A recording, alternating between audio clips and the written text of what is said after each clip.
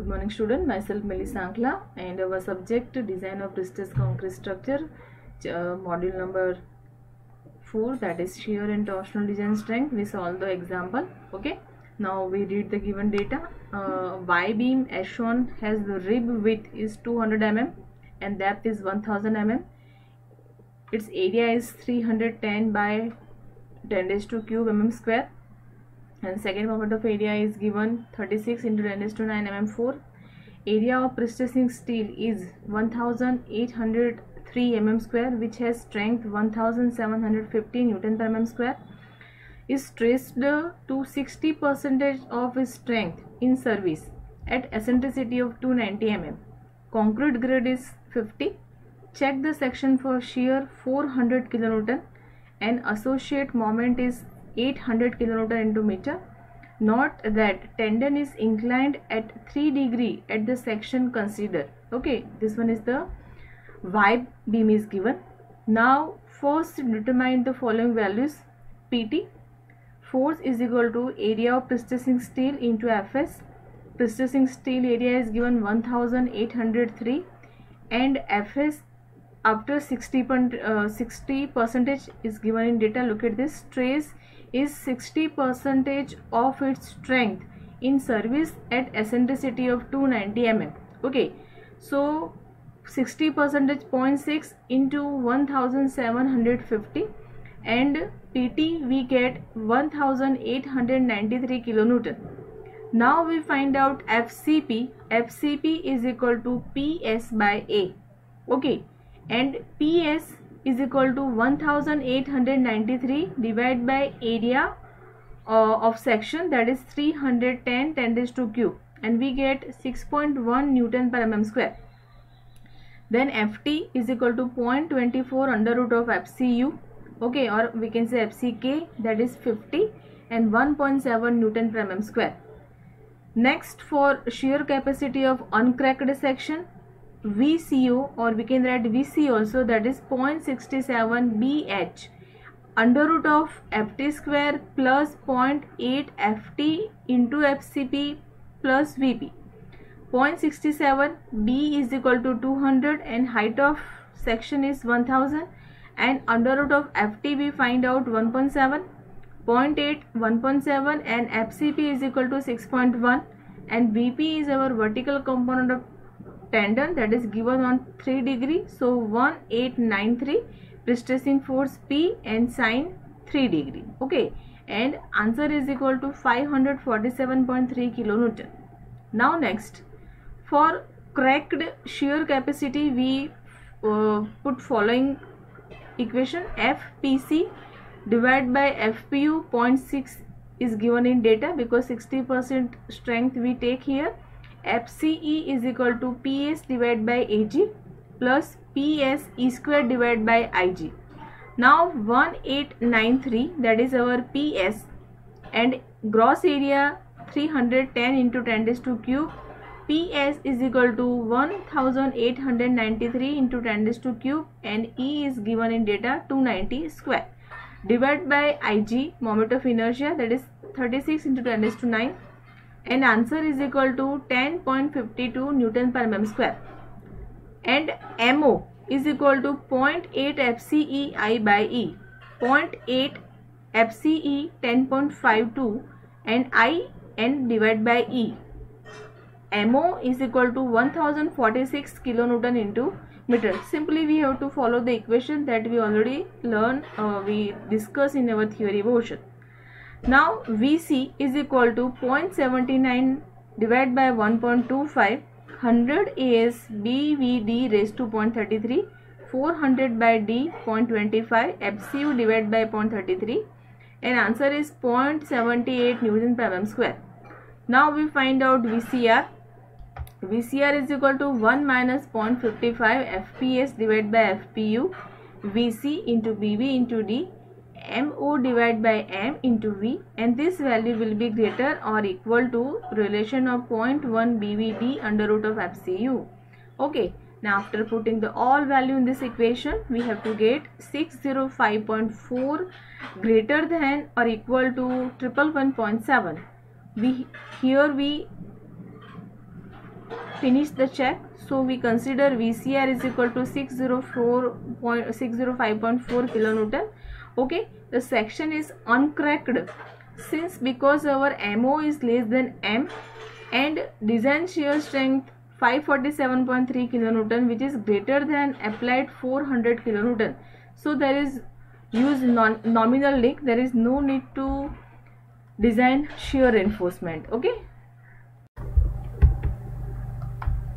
Now we solve the second example. Read the data. Design the stirrups for type 1 prestressed beam with following section. Location of tendon is given in figure. Longitudinal reinforcement of 12 mm diameter is provided to hold the stirrups, and the properties of sections are given, that is area is equal to 1,59,000 mm square, I is equal to 1.7808 10 to 10 mm raised to 4, and area of prestressing steel is equal to 960 mm square. Grade of concrete is M35, and characteristic strength of prestressing steel is FPK 1470 Newton per mm square. Effective prestress FPE is equal to 860 Newton per mm square, and UDL load is given 30.2 kilonewton per meter. Span N is equal to 10.7, and width of bearing is given 400 mm. Clear cover of longitudinal reinforcement is 30 mm. Okay, this one is the I section. Width is 435, and depth of flange 100, and depth of web is 290. Okay, now first calculate VU at face of support, neglecting the effect of compression in concrete. VU is equal to 1.5 W L by 2 minus X.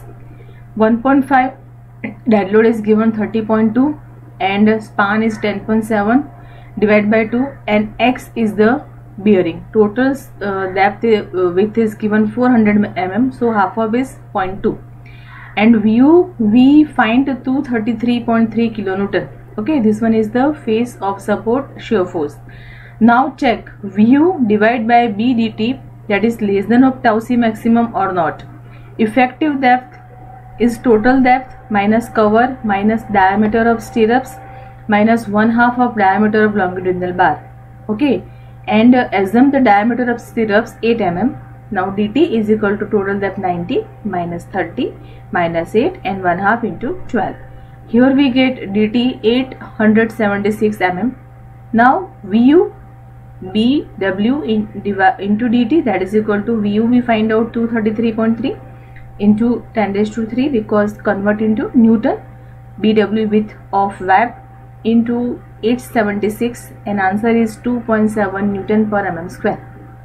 Now next, tau c maximum from M35 is 3.7 Newton per mm square. Okay, this one is given in our IS 1343 table number 5.1.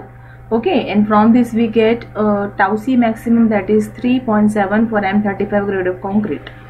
Calculate VC from lower of VCO or VCR. Now VCO is equal to 0.67 BD under root of FT square plus 0.8 FCP FT. What is FT? FT is equal to 0.24 under root of FCK. FCK is 35 given, and answer of FT is equal to 1.42. FCP is equal to stress, that is load divided by area, and prestressing force is given 826 into 10 raised to cube divided by total area of I girdle. Okay, and here we get answer of FCP 5.19 Newton per mm square. Now we find out VCO. Okay, 0.67 B into D, then under root of FT square plus 0.8 FCP into FT. After putting all the values, we get VCO, that is 173.4 kilonewton. Okay, next, vertical component of prestressing force can be find out from the equation of parabolic tendons. Okay, and the equation of parabolic tendons is y 4ym l square x l minus x. Okay, and here we find out the angle theta, and tan theta is equal to differentiation of dy by dx 4ym l square then l minus 2x. Okay, now here x is equal to 4.2 meter and y is equal to 20 mm, dy by dx is equal to 0.105, theta is equal to 6 degree, and the vertical component of our prestressing steel is PE sin theta. PE is given 826 and sin theta, that is sin 6 degree, is 0.104, and we get VP 86.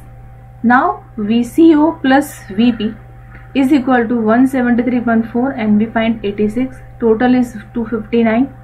Okay, VCR is equal to 1 minus 0.55 FPE divided by FPK tau CBD plus MO into VU divided by MU. Okay, that is MU is equal to M. We can take M also.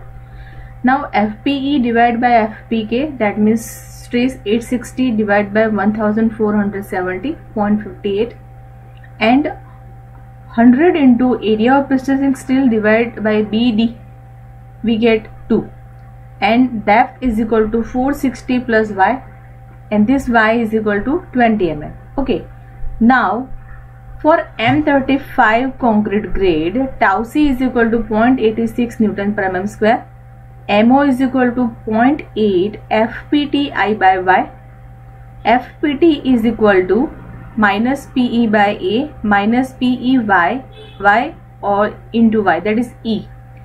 Put all the values, we get FPT is equal to minus 5.21 Newton per mm square. Okay, here we can, here compressive take as negative, but we can take positive also. Now MO is equal to 0.8, 5.21 this stress, 1.78 moment of inertia, 10 raised to 10 by 20, and value of this MO we get 3711.2 kilonewton into meter.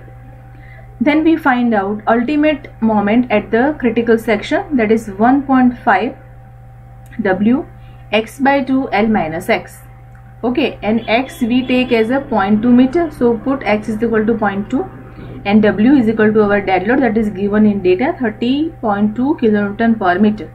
After putting all the values, we get 47.6 kilonewton into meter. Now we find out VCR. VCR is equal to 1 minus 0.55 FPE divided by FPK TC into BD MO VU divided by MU. Okay, and VCR we get 82,232.9 kilonewton. Okay, and here VC first we get, that is 259.4 kilonewton, and our VU is less than VC. Okay, ultimate shear is less than our critical. So here VU less than VC, calculate ASV divided by SV. ASV means our spacing, area of stirrups, and SV is our spacing of stirrups. ASV divided by BW is into SV is equal to 0.4 divided by 0.87 F5. We use this relation. Okay, now maximum spacing 0.75 dt and 4 into BW. From this we have to select spacing 400 mm. These all equations are given in our code 1343. Okay, calculate the size and number of legs of stirrups. Select Fy 250 for stirrups. Area is equal to BW SV 0.487 Fy from this equation, and we have to get area of spacing, that is 73.6 mm square, and from that we find out spacing. Now provide 2-legged stirrups diameter of 8 mm. Okay, and our 2-legged, so 2 into 50.3 100.6 mm square. This one is for 8 mm diameter. Okay, now check the minimum amount of stirrups. ASV minimum is the 0.1% of total area, 0.1 100 and 100 into B into D. Okay, 40 mm square. Provide amount of stirrup is larger, so here this check is okay. Now we design the stirrups for flange also. A1 is equal to 1/2 BF into DF. Dimension of flange BF is equal to 435 and DF is equal to 100, that is given in our figure. Area of flange is equal to 21,750 mm square. and y bar is equal to 410 mm. Now tau maximum VU A y bar divided by IDF, after putting all the values 1.17 Newton per mm square we get, and VF is equal to tau F maximum divided by 2, BF by 2 and DF. This one is for flange, and we get 12,724 Newton shear force. Okay, now we provide area of stirrups VF divided by 0.87 Fy. VF we find out 12,724 for flange divided by 0.87, and Fy we selected for stirrup, that is 250, and we find 59 mm square. Now for minimum steel, ASV is equal to DF SV 0.4 divided by 0.87 Fy 100, and spacing of our stirrups we find 400 mm. 0.4 divided by 0.87 into 250, and we get minimum area, that is 73.6 mm square. Provide two-legged stirrups of diameter 8 mm for design section. Okay, this is our eye girder and cable provided in 2 duct, and 8 mm diameter stirrups provided 400 mm spacing, and this one is the two-legged. Okay, now we stop here. In next session we solve the another example and start new topic.